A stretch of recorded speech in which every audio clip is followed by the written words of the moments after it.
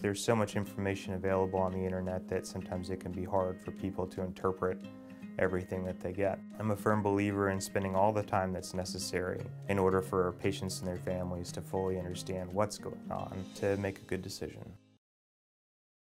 Hi, I'm Max Brantley with the Arkansas Times on Friday, October the 27th. Well, there was news this morning in the Arkansas Democrat-Gazette that police had arrested Chris Alexander, a local man who I think he has a t-shirt business and a detail shop, on a variety of felony charges: drug possession, something like 10 pounds of marijuana seized in a variety of locations, gun charges, and being a felon in possession of gun also figure in the charges.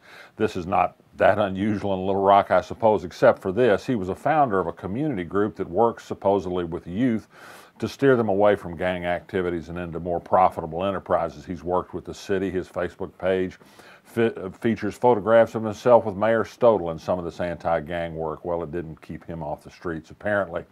And in a related note, City Director Ken Richardson, who isn't always happy with police tactics and how the city is addressing violent crime, particularly in his Center City neighborhood, has scheduled with City Manager Bruce Moore a crisis in the community meeting November 6th at the Willie Hinton Community Center. He wants to talk about how police seem to be overly aggressive in stopping people in his community. 5 police cars to stop a single woman with a child in the car.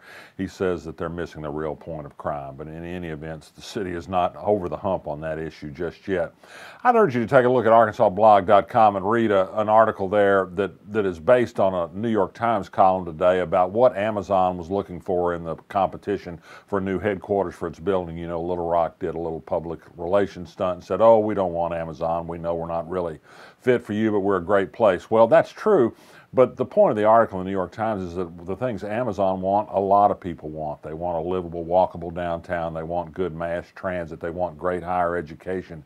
They want a city that's open to diversity and sexual orientation and race and all those other sorts of things. And we can't just say, oh, we're not worried about Amazon, because other people may be smaller than Amazon, but they may want the same things. It's a lesson we need to learn.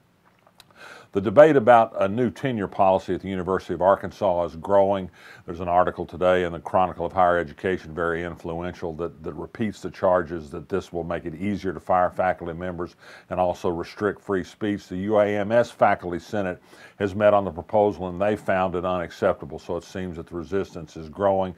It's it's unclear whether there'll be a vote by the University of Arkansas Board of Trustees on this new policy at the next meeting in early November or not. Attorney General Leslie Rutledge, well, she's opened what she calls a district office. She's a statewide office holder in Northwest Arkansas, in Lowell, Arkansas, to be precise. The Attorney General doesn't have much street traffic in Little Rock or anywhere else, but this is a blatant political ploy.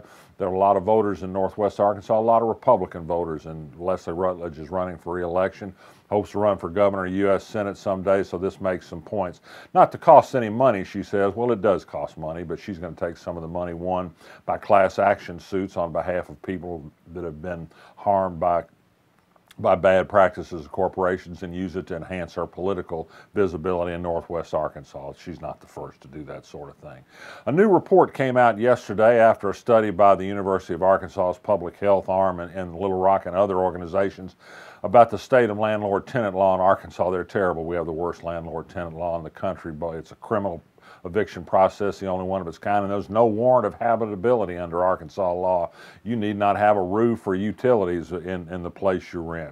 Well, they pointed out, in addition to these obvious drawbacks, that having poor housing can lead to health problems, both mental and ill health, and perhaps this might move the Arkansas legislature toward doing something, if the real estate lobby is willing, of course.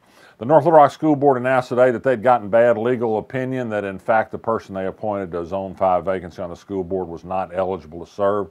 Hannah Chambers doesn't live in that zone. They've rescinded that appointment. They're going to have another process to fill the seat. French Hill, Comrade French Hill, let's call him, is back in the news, heading to the front page of the New York Times, because on a trip to Russia last summer, he received a document that echoed some talking points coming out of high Russian officials, by which they proposed to work out a deal to end sanctions against Russia in return for some favors for the U.S. This is part of the ongoing reporting on Russian involvement in the campaign of Donald Trump. So far, French Hill has avoided questions on this. Perhaps he's getting closer to having to answer some. Jason Rapert, you remember the senator from Conway. He says the new Ten Commandments monument is finished and almost ready to be installed on the Capitol. A lawsuit will follow soon after. The news today is that a blogger known as a Friendly Atheist asked Jason Rapert why he raised $100,000 for a monument that only cost $26,000. He asked for an accounting. Jason Rapert wasn't happy with the Friendly Atheist and didn't answer his question. If you see the senator, you might want to ask him yourself. And finally this, tomorrow's the 5th annual Little Rock Pride Fest, Central Arkansas Pride Parade. It's where people get together, and we do welcome diversity here in sexual orientation and gender identity. LGBT people on parade. It starts at 1 o'clock near the Clinton Library, and there'll be a couple hours of good times around the Riverfront Park. Come join us tomorrow at 1 o'clock downtown, Clinton Library, Little Rock Pride. I'm resisting other evil influences. I'm Max Brantley. I'll be back next week.